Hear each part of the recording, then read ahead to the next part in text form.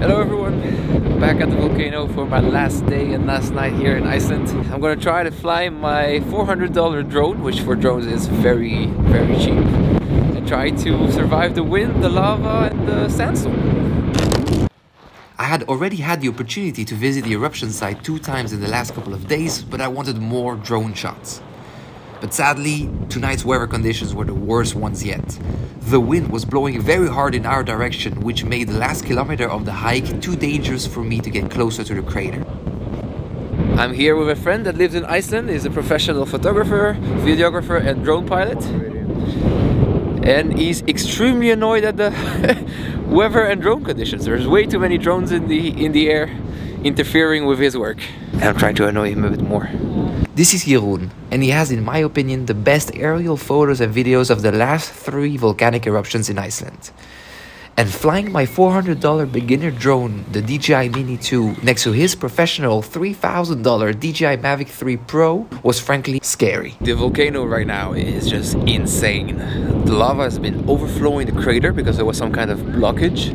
And now there's a lava fall, which is the equivalent of a waterfall of lava, and it's absolutely insane. So that's the first thing I tried to film with my drone on today's mission, but sadly enough there's way too much wind, so I just wasted one of my 2 only batteries trying to get to the crater. But it's quite far. It's like 1.5 kilometers from where we're standing, and we can't get any closer at this stage, so it's very frustrating. It's just playing a waiting game, hoping that either the wind goes down or that the conditions allow us to get a bit closer later on tonight. But I can't stay too long either, because tomorrow we have a flight. So yeah, just enjoying my tea, and let's see what happens. So I just witnessed one of the bigger drawbacks of smaller drones compared to professional ones. Its resistance against the wind. Because whilst I had just tried to fly against the wind with my DJI MINI 2 full throttle with no success, Jeroen's professional drone was able to fly in those same conditions without any problem.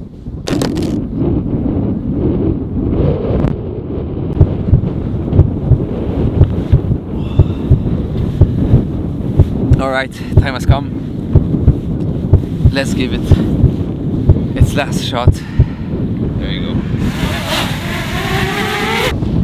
Okay, it is handling the wind better than before.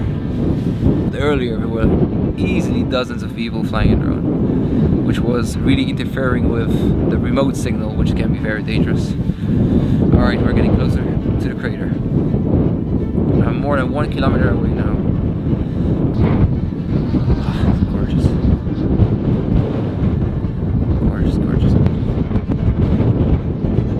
Okay.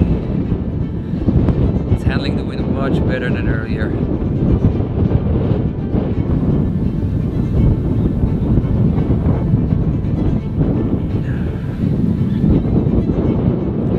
Wow.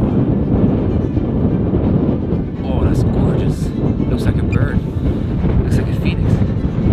Wow. Still have 50% battery, which should be more than fine.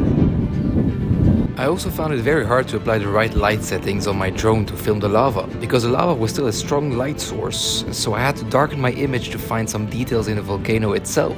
But I overcompensated, and now I lost all the details in my surroundings, which is a shame. I'm trying to get closer to the crater, as in high. Right now I'm 200 meters above the crater, but it's definitely worth it. The biggest thing that worried me during all of my flights was the heat.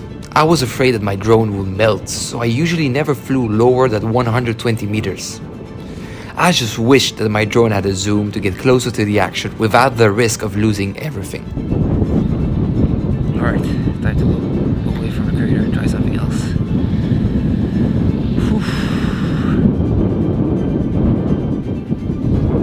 One full battery on the DJI MINI 2 is approximately 30-minute flight time. But in harsher conditions, where more is being asked out of the motor, I actually have something closer to 25 minutes flight. And I was not planning on risking a crash landing on the lava. Alright, 30% left, which is honestly great. I'm getting closer anyways. Wow, I love those shots. Like the ones are pointing down, completely at 90 degrees down, are my favorite ones, I think.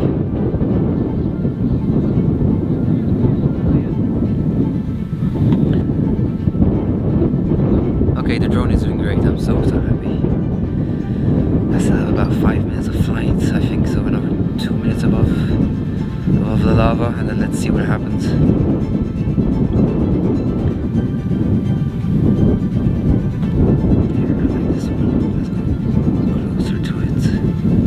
This was the last shot I took before flying back, and I decided to risk it all by flying as close as 70 meters above a stream of lava because I love the patterns.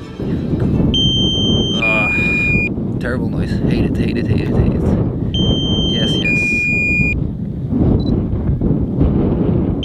So this is a signal telling me that I have less than 20% battery, but I really want to film this still. Yeah, it's okay. Don't be so dramatic. 60 meters. Oh, I see it. There you go. That's you.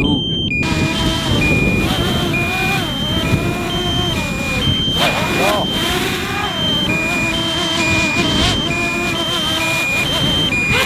There you go. Whew. I am so happy, so happy. I really thought tonight I came here for nothing. I mean, this except looking at a beautiful nature phenomenon, but I really came to fly my drone, you know, and I know I have a very cheap one that doesn't really go well against the wind and definitely not against lava. I mean, I'm really testing it in harshest conditions you could imagine, right? But no, we were able on my last battery. I don't even know what time it is. I have to work, I have to wake up at 6 AM, so in a couple of hours I still have 1.5 hours walking, 1 hour driving. But I don't care, I can't wait to see the results.